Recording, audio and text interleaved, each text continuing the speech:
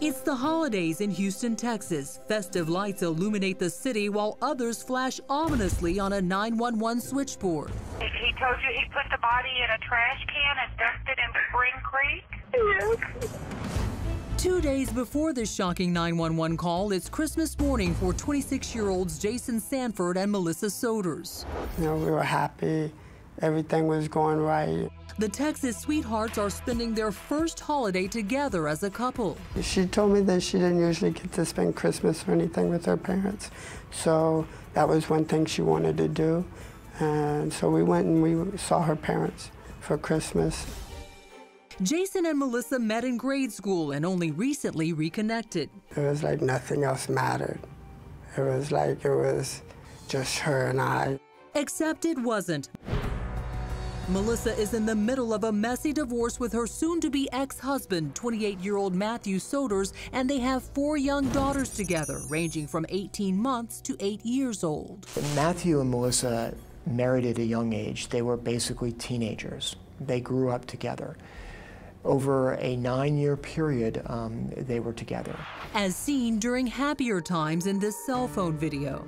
All right, now we're watching Melissa crack open her crab. Say hi to the camera, honey. But as most people do, they drift apart as they get older. Heartbroken, Matthew files for divorce. Melissa, the manager of a fast food restaurant, grants him full custody of their children while she gets her finances in order. She didn't have a job where she could support her 4 daughters. So she left him with Matt, knowing that his parents would help him until she got more stable on her feet with Jason. Matthew's father, David Sowders, is a well-respected journalist. He works as a copy editor at the area's largest newspaper, the Houston Chronicle. Matthew came from a good family in that he was adopted by a very good family.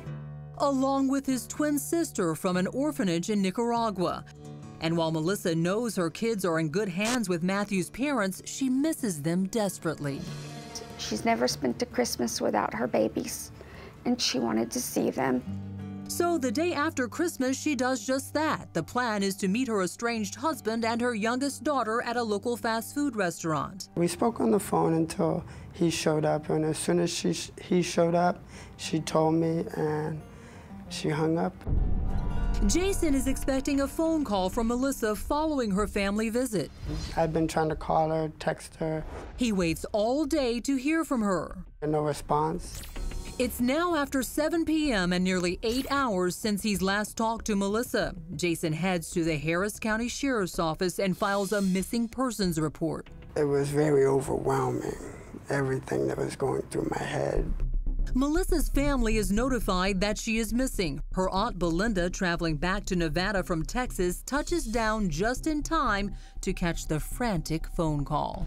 I just got home from Christmas, and my oldest sister told me that she was missing, and I'm like, what are you talking about? We just seen her. What do you mean she's missing? It doesn't take long for the media to get wind of the story, and the missing Houston woman becomes headline news. It got a lot of attention because it's Christmas time. A mother of 4 is missing. But for one journalist, the story is painfully personal. Remember, Matthew's father works for the Houston Chronicle, placing him smack dab in the middle of the news coverage of his own daughter-in-law's disappearance. As tragic as it can get. Then a huge break in the case. It's less than 24 hours from the time Melissa is reported missing, the Harris County Sheriff's Department receives a bizarre 911 call. Harris County 911, you need police, fire, ambulance. Police. It's a woman on the line requesting to remain anonymous, claiming to be Matthew Sowders' neighbor. In the apartments next door to me. The caller tells dispatch she made an unexpected visit to Matthew's apartment, and when she looked inside, I saw someone's feet on the ground. So you went to the apartment and saw someone's feet? Mm-hmm. Okay. All right, I'll get a deputy out to you, okay? Okay. In a matter of minutes, a deputy arrives on scene and questions the caller in person. The investigator records the conversation. I went to the door and started knocking, and, you know, he was there with his daughter. I was like, you know, why is she crying? She's like, oh, no, she's just upset. And the door was open, and all I saw were 2 feet. Yeah. and they wasn't moving. Yeah. And there was human feet? I can tell they were female. And the neighbor thought and said, "Whose feet are those behind the couch?" And he said, "None of your business," and slammed the door in the face. Fearing someone's life could be in danger, deputies race to Matthew's apartment. They have no idea what they're about to walk into. The deputies show up. Matthew is already gone at this point. And when cops barge through the apartment door, there's no body or evidence of a crime. We didn't have anything linking Matthew. Still trying to piece together the caller's disturbing eyewitness account, detectives call Matthew down to the station for questioning. God, please be okay. Anxious detectives start questioning Matthew immediately. Anything crazy happen inside the apartment? No. Then Matthew offers up details cops never saw coming. But I did ask her, does Jason know that we're still intimate with each other? No, I haven't told him that. Why are you gonna make love to me and then go home with him? That's right. Matthew claims he and his ex are in the middle of a love triangle, and Melissa is the sexual aggressor. We sit on the couch watching a movie of The Walking Dead, and then she kind of inched over close. I'm like, please don't kiss me. And she's like, I can't help it. Then detectives ask Matthew how the visit ended. She turns around, looks at me, and goes, I'm a horrible mother. No, you're not. Matt, I'm a horrible wife. I don't understand how you love me so much. I've hurt you so bad. Matthew tells cops their conversation lasted 30 minutes and then Melissa left. And when she left the apartment over on Paramount, he said she just left on foot. Yes. Just took off walking. Any idea where she was going to? No, I was like, we can take you back to McDonald's. She goes, leave me alone. That's when detectives holding their cards close to their vest reveal the ace up their sleeve. They ask Matthew about the alleged visit from his neighbor. Did she come by the apartment? No. Sure she didn't come to the apartment, knock on the door, come by the apartment?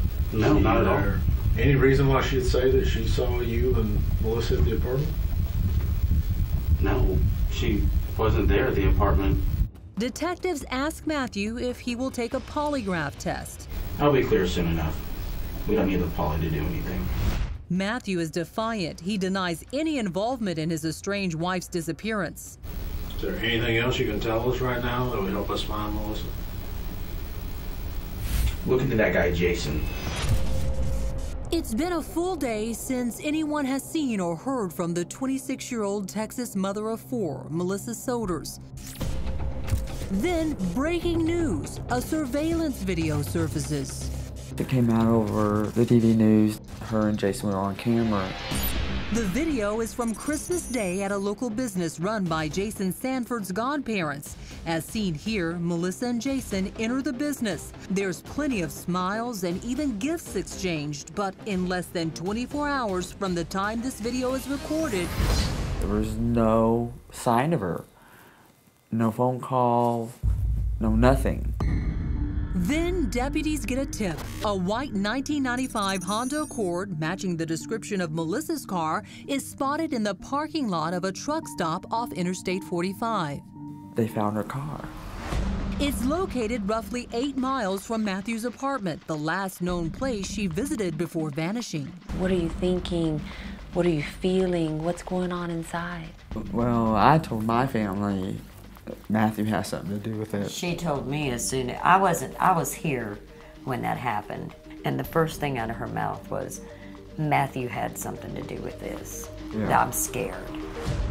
The car was a recent purchase by Melissa and her boyfriend Jason Sanford, a man cops know very little about. But that's about to change when cops pull his police records. Jason's rap sheet reveals a violent past that's not so in the past. Just 3 months before his girlfriend went missing, the 26-year-old was arrested and charged with assault. Now, cops wonder if Melissa's estranged husband was right when he told them, Jason's a bad guy. Jason might have done this. Jason's the one you need to be looking at. So they do, and ask Jason to come down to the sheriff's office. The conversation is recorded, and detectives discover more than an assault record. There's a marriage license, too. You're still currently married, is that correct? Yes. But Jason claims he is going through a divorce. And what about that recent assault charge? It was my best friend for 14 years. found out that, you know, he was sleeping with my wife, and I got mad, and we got into a little tussle in the street. So far, Jason seems to have an explanation for everything. Then, the million-dollar question. Let me just go ahead and get this out of the way. I'll go ahead and ask you right now, did you have anything to do with Melissa's disappearance? Not at all. Not at all. Did you do anything to harm Melissa? Never. Never. That was my angel. I loved her. I would give everything for her. And one final question. Would he take a polygraph test? You have any problem doing that? Not at all. Not at all. Anything you need. What was your impression of Jason after interviewing him? Did you think he had something to do with Melissa's disappearance? Initially, we weren't really sure.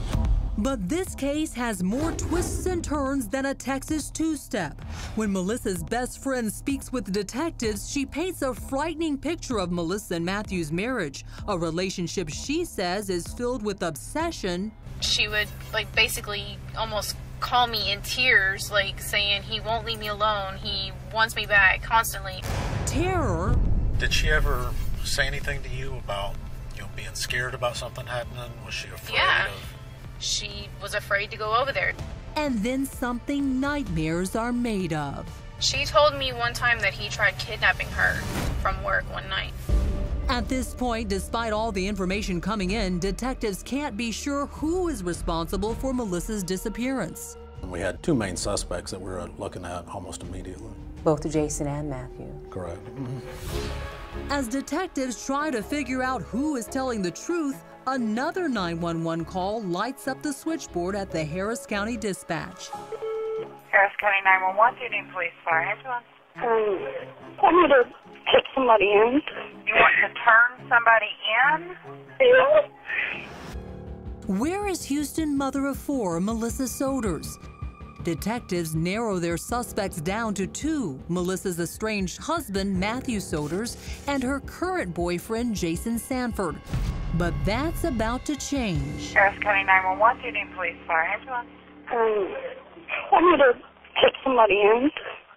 This 911 caller is scared and wants to remain anonymous. I don't want my name to come out. But she has no problem blurting out one name, Matthew. What is Matthew's last name, do you know? Sowders. I know him. He was a really good friend of mine. Friend? It's way more than that. The woman on the other end of the line claims to be Matthew Sowders' lover. She tells dispatch that after Melissa went missing, Matthew stopped by her place. He come over last night, soaking wet from head to toe. Truck was all muddy. And then she drops this. He said he blacked out and snapped and choked her to death and dumped her body in Spring Creek. In a trash can. He told you he put the body in a trash can and dumped it in Spring Creek? Yes. Police contact Texas EquiSearch, a volunteer search and recovery team with access to boats, divers, and sonar equipment. We got a lot of challenges out there with all that debris that's in the water. Then investigators ask Matthew's girlfriend if she'd be willing to wear a wire and get him to confess once again. She agrees and sets up a meeting with her lover 3 days later. A digital voice recorder given to her by detectives records their conversation. Got a good case, told him all that would happen. Matthew goes on to tell her he's confident he'll get away with murdering Melissa since cops haven't found a body. Because right now they haven't found it. I don't think they're going to find it. Matthew's lover pushes him to turn himself in. They're going to offer you a deal if you turn yourself in. Then the woman makes an appeal for human decency. I just think you should give her the proper burial. Tip it in. Some anonymous stuff. I'll think about it. The cops are listening to every sordid detail. He really didn't believe that there's any way that we could figure this out or there was any way that we could pin this on him. Then there's another big break in the case. Detectives receive information about an area of the creek where Matthew could have dumped Melissa's body. It's a familiar space. He goes fishing there. That's his favorite spot. I just have the gut feeling. Searchers focus their sonar detectors in that area of the creek. There was something very interesting I was looking, and I really studied it hard last night. New Year's Eve and New Year's Day come and go. It's now January 2nd and day 7 in the search for Melissa Sowders. We believe that Matthew is the one that's killed Melissa, but we haven't found her body yet. Then, just downstream, search teams spot something below the water.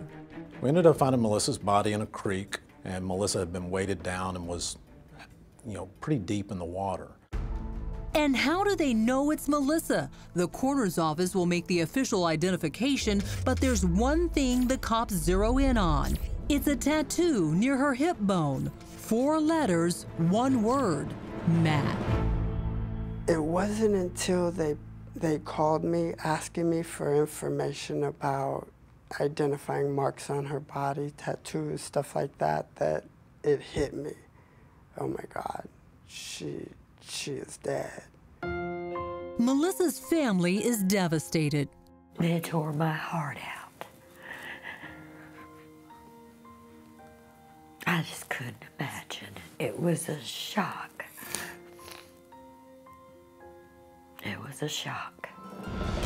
The coroner officially identifies the body as Melissa Sowders, but due to the cold wintertime water and the body being submerged for 7 days. Unfortunately, the medical examiner's office could not tell us an exact cause of death, but they ended up ruling the case what they call homicidal violence. In other words, someone did something to her, they just can't say exactly what. Still, cops are ready to get their man.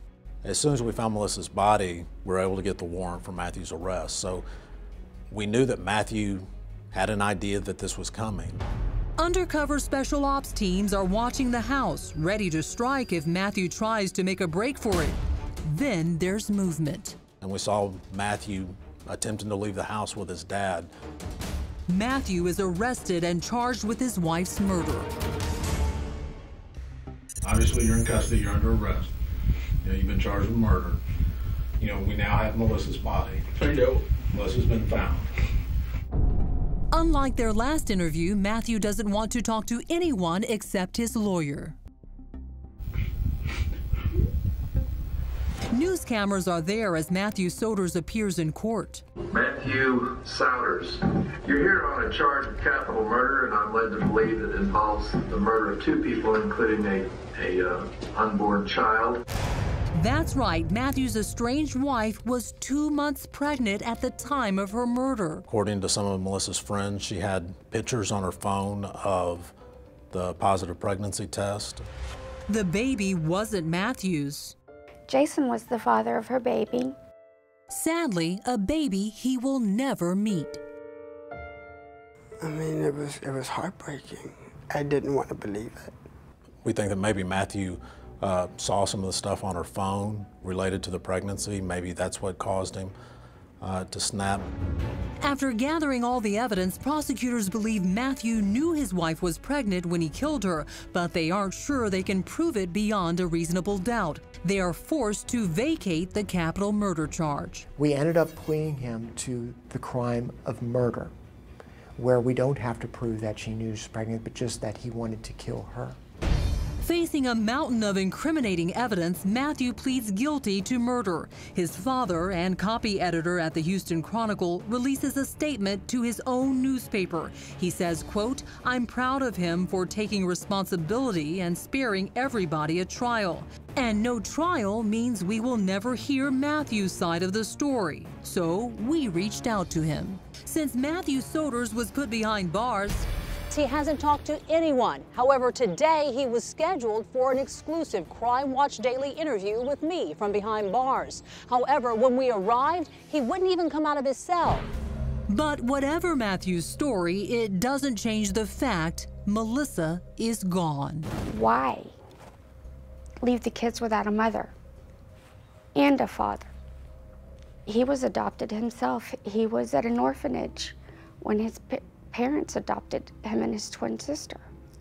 He would know what it's like, to not have parents.